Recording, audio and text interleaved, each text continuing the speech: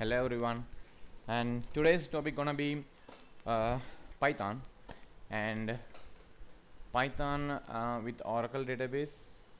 So this is a logic which we are going to achieve today. So basically, I don't have any idea about Python. What is the basics of Python and how the Python will work. So I got a requirements to read the CSV file and put it in an Oracle database. So I just tried. So it took around 2 days for me to complete the entire stuff. I don't want you guys to spend the entire 2 days to complete this task. This particular task only belongs to how to read a CSV file through Python and store the information into our Oracle database. It's a combination of 3 instances. First instance my CSV, and my second instance will be my Python language, and third will be my Oracle DB. Okay, let's start with that. So the first thing, you need to install Python, and second thing, you need to have an IDE. Since Python is a case sensitive, you need to maintain that. And also, like other languages, not like other languages, we have some different problem here. So here even a single space, it will cause a compilation issue. So the intended spaces, it will be in a proper way, in a proper order. Okay, you cannot give some random spaces, because in other languages you can give spaces. It's not a problem, because within the braces, the compiler, it will identify, okay, this is an empty space, that will ignore it. But Python, you need to make sure the intended spaces are proper way. So first thing, download Python, go to Google and Python download, and there you will get a link, download Python. Here it will show up all the versions which is available in the Python repository, and you can download whichever version you want. And also one important thing is, if you are running into 32-bit, make sure you downloaded the 32-bit exe file, and if it is 64-bit, make sure you downloaded the 64-bit version. Okay, I am running into 64-bit version, so I downloaded 64. And another thing is, that is not enough, you need to have an IDE. There are multiple IDEs which is supporting Python. You don't have to worry about the spaces. When you press enter, it automatically indent the space and it will go to the next line. I'm going to show you that. Okay, so next thing, the IDE which I'm going to use is Komodo IDE for Python. Okay, so there will be the first link. Just click the link, and here it will take you to, okay, not this one. Okay, activate state. Okay, let's go for this one. Yeah, I downloaded from here only. Yeah, you can directly download and install it. Okay, so and the IDE, it looks like this is my Komodo IDE. This is my Komodo IDE. Okay, so I'm going to open it. So what is it? Yeah, so this is my sample file which I created, called Komodo test.py, or else you can create a new file and you can name it whatever you want. Okay, so I don't know any syntax about the Python. I randomly searched the internet to find out how to read the CSV file and how to interact with the Oracle database using Python, and how to manipulate the data from the CSV to Python and Python to Oracle DB. So I already took the example. I kept it in my Notepad++, and this is my program. I just copied it and I pasted it here. I'll tell you, this is a simple thing. Okay, here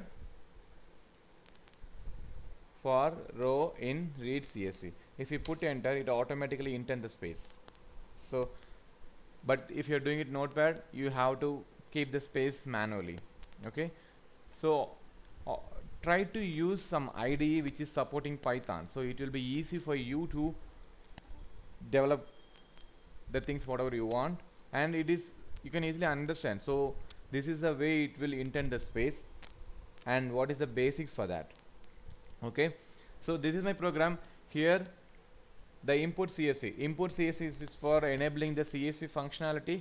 So CSV functionality which has the capability to read the CSV file And so here we are going to use Oracle database, so you need to import CX Oracle. It won't directly come with your package. Excuse me guys. After installing Python, you have to install it manually. Once the Python is installed, so you need to check, you need to make sure whether it is working fine. Okay, so what you can do is go to command prompt and type Python version. So if you are getting some proper response, that means the Python is up and running in my machine. Okay, let's go. So what you have to do is, and I can show you, I created a post for this, so you can go to my blog and you can see what are the things you need to do to install the drivers for Oracle. So we called it as a Oracle Insta client. So here what you can do is, you need to mention Oracle, sorry, it's instant client. It will bring you to oracle.com. So go to there.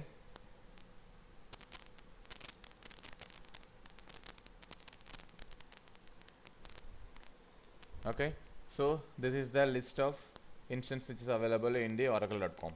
So I downloaded install client for Microsoft Windows 64-bit since I'm running into 64-bit. So I downloaded it here. It is there in my software folder here. This is my folder. Okay, so another thing is, when my program is ready, I can start executing it now.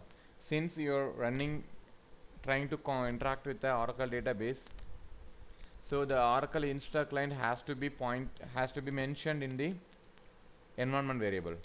So go to environment variable,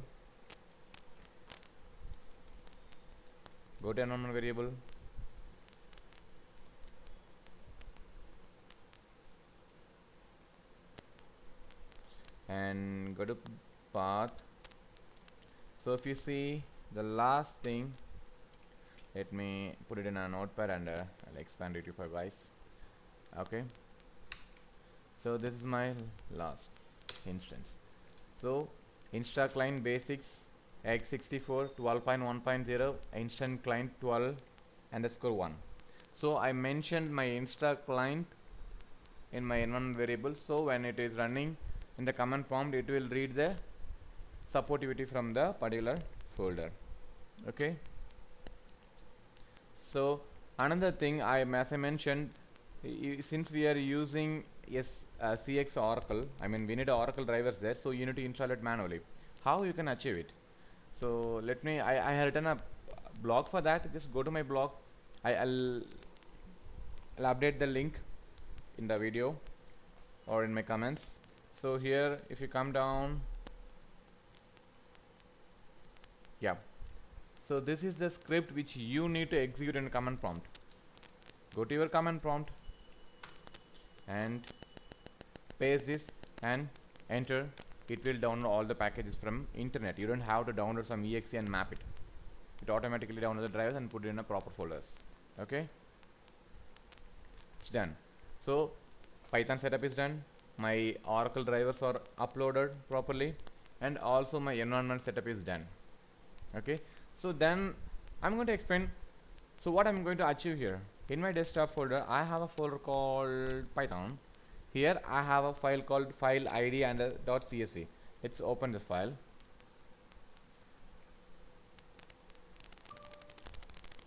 So here I can see a lot of data here.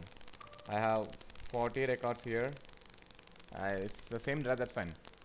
So I don't want to insert the first record since it's a header information. So I'm going to, so since I have 40 records here including my header, so around it is 39 records.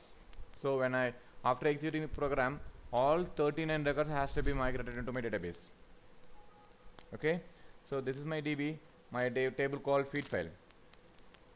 So nothing is here now because I don't have any data information. So I'm going to execute the program now. Okay, so go to your program folder. So my program is placed in my desktop. So let me open the folder. This is my desktop folder and this is my Python folder directory. So here I have my program. So just right click, open comment window here. So it will directly go to the command prompt with the particular location. So check the files. I am going to run the commodore test.py. So the running syntax is Python space commodore test.py. Okay. Okay, and the reason it's printing, I just printed the row number there in my program. So because of yeah, this one, the sequence value, that is the primary key for the table. Okay, so my program got executed. I don't have any exceptions or nothing in my program. So let's go to the database and see.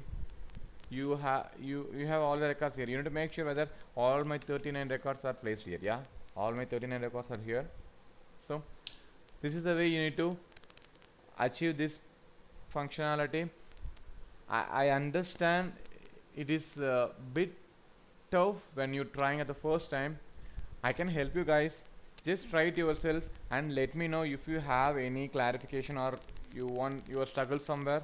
Just let me know or leave a comment so I can respond to you guys. Okay, thank you. Subscribe the channel.